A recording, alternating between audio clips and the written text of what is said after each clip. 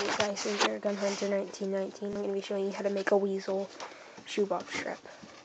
Alright, you cut a hole in the shoebox, like that, about 5 by 5 inches. Alright. And then on the back, on the circle on the top, or you can cut out one, you cut it out, put aluminum foil over it and tape it down. Take a knife and poke it so they can breathe while they're in there. You do that right there too. And then, like right there, put a rat trap in.